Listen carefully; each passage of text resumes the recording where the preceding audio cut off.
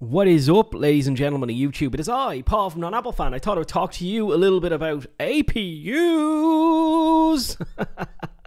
So, if you know the way the current generation of GPUs has gone, people were like, we can't buy a GPU, and then there was people investing in APUs. And my current opinion and feeling towards APUs is that APUs are terrible. There's always a better solution when you go and buy a discrete GPU and a cheap CPU. Usually that's your performance tier over. But as we get into the future of AMD refusing and NVIDIA refusing to make low-end GPUs, this might become irrelevant. What I say might be actually pushed out and phased out into a different realm, and that's down to them choosing not to do this. And I fundamentally believe that NVIDIA will, like good friend of the channel Cortex has said, come out with their own CPU, possibly an APU as well in the future.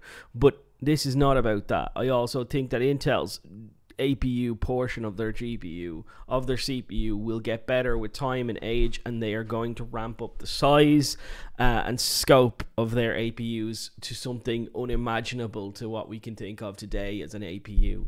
But AMD has shown you. They're the only one who's shown you what they are capable of doing. They brought you 12 CUs of RDNA 2 goodness in the 6800U. You will see it soon. It's the one I'm very interested in. They brought the same type of technology to the Steam Deck, and you see the kind of performance you're getting there.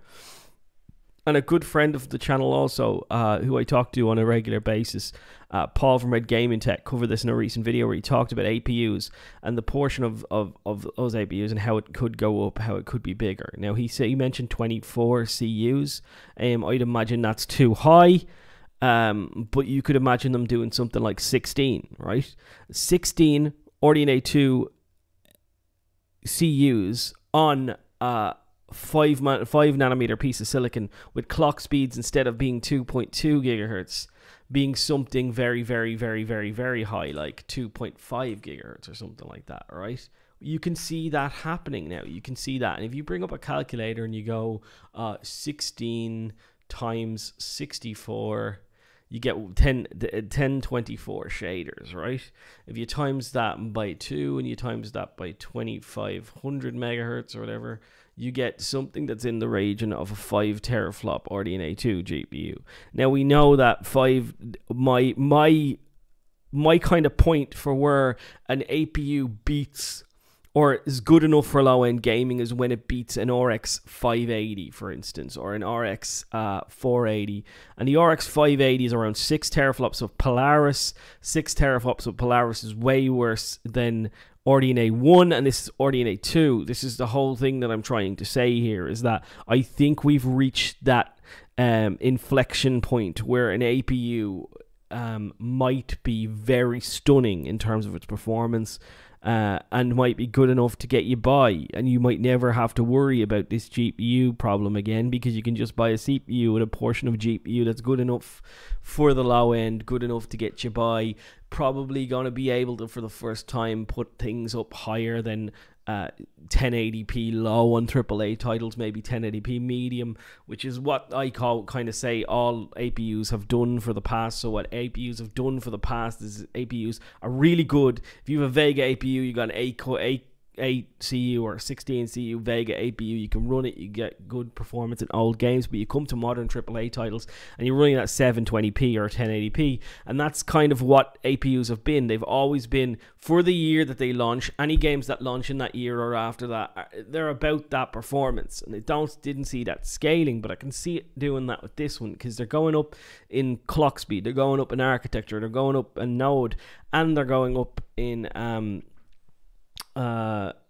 I completely forgot what I was going to say there, but they're going up in everything, right? So it will all lead to a dramatic they're going up in RAM, that's what I meant to say. So RAM, in terms of DDR5 on the desktop and LPDDR5 on laptops, will increase the performance of these things, because always RAM seems to be the bottleneck with APUs.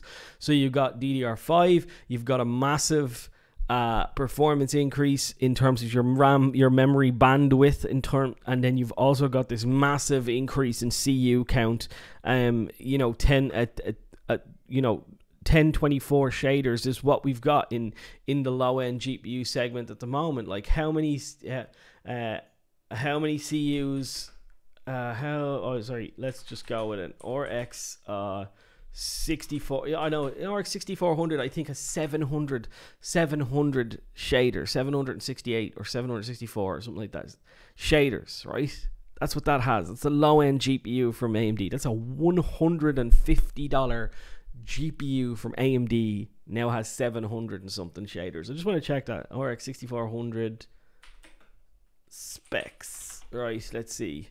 The 6400 has 2300 megahertz desktop product. It doesn't say how many shaders it has. Where's the, let's see, 6400 tech power up. Tech power up. So here we go. We got a tech power up. 5.5 billion transistors, 107 millimeters squared. I think it's just a 6500 cut down. 768 shaders units, 48 ROPs, 48 TMUs, 32 ROPs. So it's a 7 teraflop. Oh, sorry. Yeah, I was reading the FP16. It's a 3.5 teraflop GPU. Can you see the narrative here? If you can get 16, which has 1,000 shaders in it, into a low-end CPU or into a high-end CPU, then you can look at that and you can go, well, I can get 8 cores for 350 bucks with a 16-core GPU that will outperform this in many games. And go look at the performances. This thing, while I don't like it, I don't like its pricing, it's coming in somewhere above a 1650 Super, I think, at the moment. The APU portion in the future is going to be faster than this, like in the very near future. Like they will talk about them near the end of this year and they will launch them next year. And that's an APU that you can buy, that you can put in a tiny little PC, a little box PC. I think this is where the world is getting very exciting now. Steam Deck opened my eyes to APUs and what I could do. The 6800U that's going to be in laptops whenever AMD launches it has also excited me to the point where I'm really looking forward to seeing that and trying to test it and play with it and so on and so forth. And what I'm also looking forward to is the Techonomics podcast, which will be after you watch this video. You can head over to Techonomics podcast, get subscribed. We're live tonight, myself and Chris, if you're watching it today on the 20th of the 4th. We will be live tonight, so you can come over and ask questions. I'm sure we'll be talking about this subject there.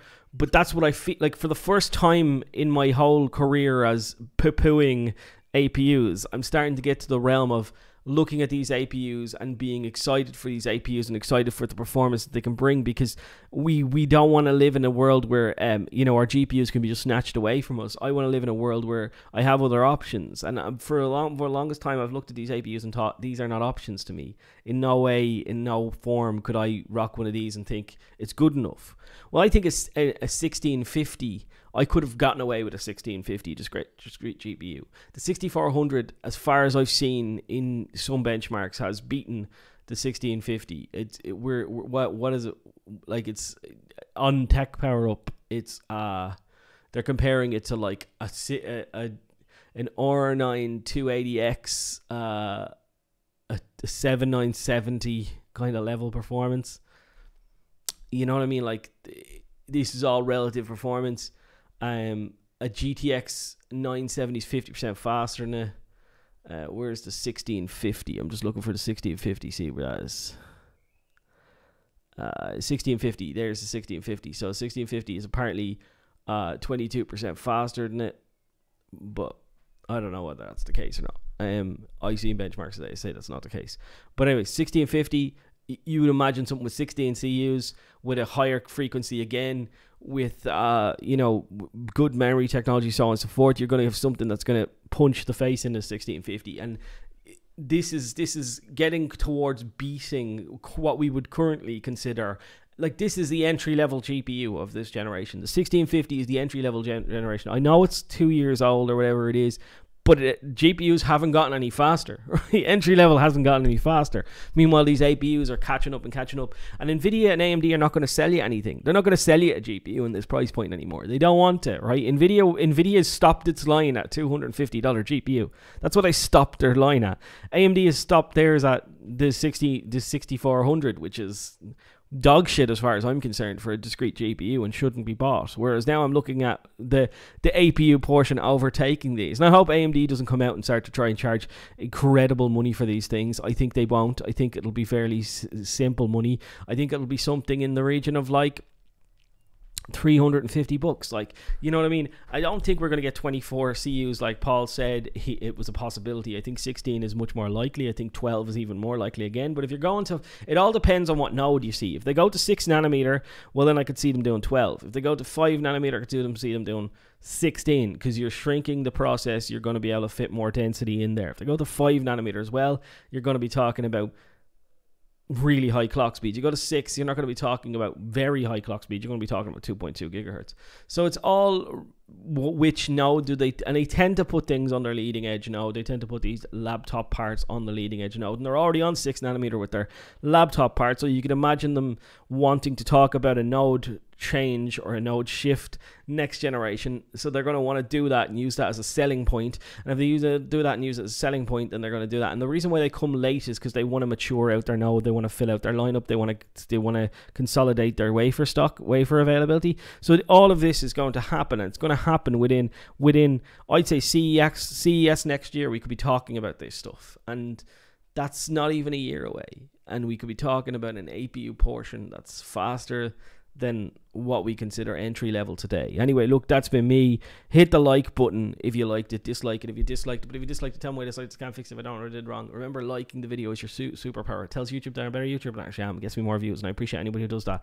It's free as well. But remember, I don't put mid-roll ads in the middle of these videos because I don't want you to sit through a 10-minute video and then have to watch loads of ads. And I do that for you. But if you can consider helping me out in return, you can, and only if you can afford it. There's links to my Patreon, there's links to my PayPal, there's links to the join button down below. There's a join button down below this video where you can become a member, where you get access, get special names in my live streams on Sundays. You get access to my Discord. You get access to my voice chats that I do on Sunday. You get access to my